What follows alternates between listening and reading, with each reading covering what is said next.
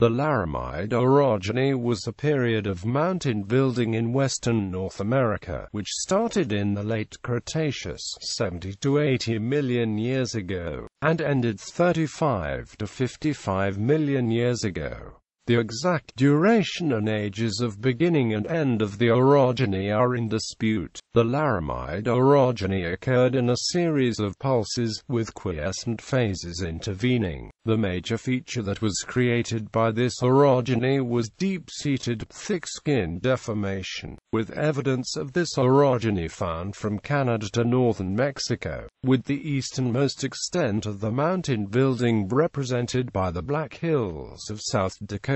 The phenomenon is named for the Laramide Mountains of eastern Wyoming. The Laramide orogeny is sometimes confused with the Sevier orogeny, which partially overlapped it in time and space. The orogeny is commonly attributed to events off the west coast of North America, where the Kula and Farallon plates were sliding under the North American plate. Most hypotheses propose that oceanic crust was undergoing flat slab subduction, i.e., with a shallow subduction angle, and as a consequence, no magmatism occurred in the central west of the continent, and the underlying oceanic lithosphere actually caused drag on the root of the overlying continental lithosphere. One cause for shallow subduction may have been an increased rate of plate convergence. Another proposed cause was subduction of thickened oceanic crust. Magmatism associated with subduction occurred not near the plate edges, but far to the east, called the Coast Range Arc.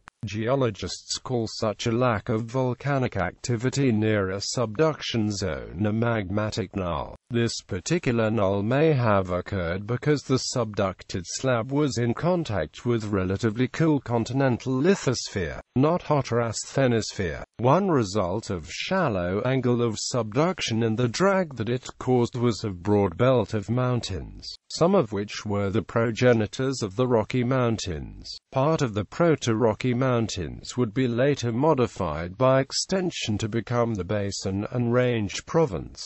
Ecological consequences. According to paleontologist Thomas M. Lehman, the Laramide orogeny triggered the most dramatic event that affected late Cretaceous dinosaur communities in North America prior to their extinction. Quote, "This turnover events, or the replacement of specialized and highly ornamented centrosaurine and lambeosaurines by more primitive upland dinosaurs in the south, while northern biomes became dominated by triceratops with a greatly reduced hadrosaur community.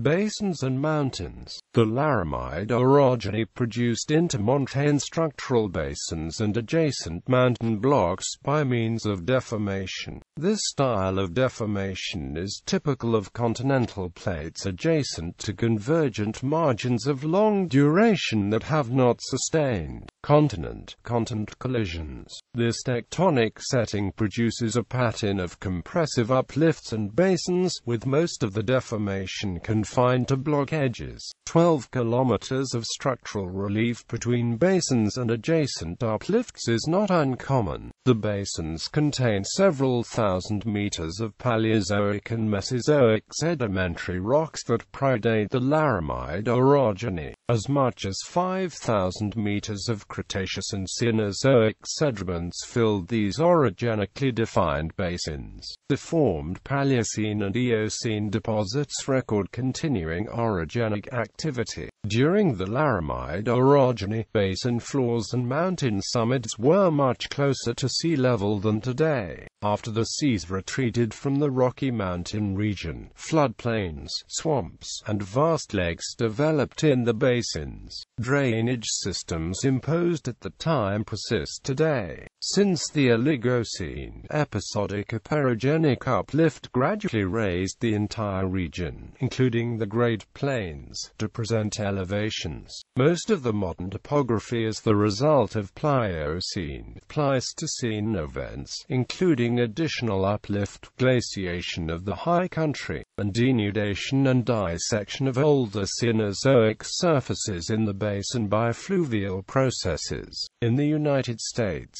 these distinctive intermontane basins occur principally in the central Rocky Mountains from Colorado and Utah to Montana, and are best developed in Wyoming, with the Bighorn, Powder River, and Wind River being the largest. Topographically, the basin floors resemble the surface of the western Great Plains, except for vistas of surrounding mountains. At most boundaries, Paleozoic through Paleogene units dip steeply into the basins of uplifted blocks scored by Precambrian rocks. The eroded steeply dipping units form hogbacks and flatirons. Many of the boundaries are thrust or reverse faults, although other boundaries appear to be monoclinal flexures. Faulting is suspected at depth. Most bounding faults show evidence of at least 2 episodes of Laramide movement, suggesting both thrust and strike-slip types of displacement.